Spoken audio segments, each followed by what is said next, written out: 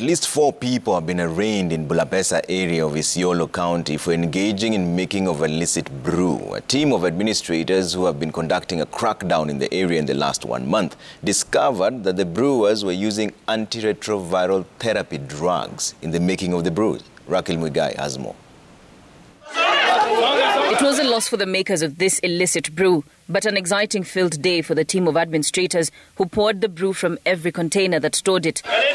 This place, dubbed God's Power Cafe, an ironical name for a joint offering the infamous Kill Me Quick drink, becoming the latest to be dealt with in the ongoing crackdown by chiefs and assistant chiefs in Bulahewa, Isiolo Central.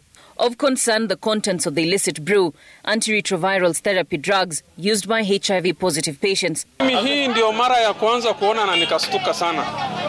Lakini kwingine mahali kama soko wakati tulimwaga pombe tumetoa suruali ya ndani ya mwanamke na tumetoa panya, hata hadi panya iko na kuna ile hist na madawa ya mochari.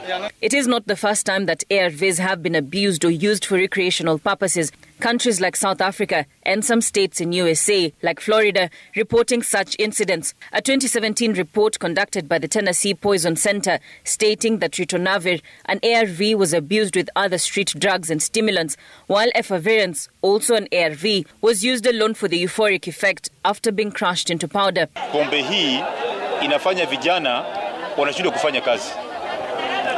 Wengine hata tayari wako mahospitali kutibiwa kwa sababu ya magonjwa ambayo inaletwa na hii dawa imechanganywa na hii pombe. Those who have fallen victim to the effects of the illicit brew issuing a warning to the curious bystanders at the scene of the joint. Hata hivyo mimi mwenyewe nashukuru, manake hata mandugu zangu wengine wanakula pombe, wanakunywa bangi. Kama wanaweza wakawacha, hata mimi naweza nikashukuru. The crackdown on illicit brew has been ongoing in the area for the last 1 month. Isiolo County Deputy Commissioner Kefa Marube asking locals to cooperate with authorities.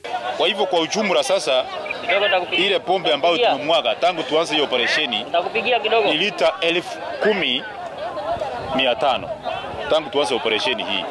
Na watu yale wamepelekwa kotini ni kushtakiwa juu ya hii maneno ni zaidi ya watu 4.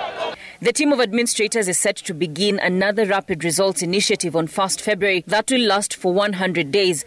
Raquel Muigai, Citizen TV.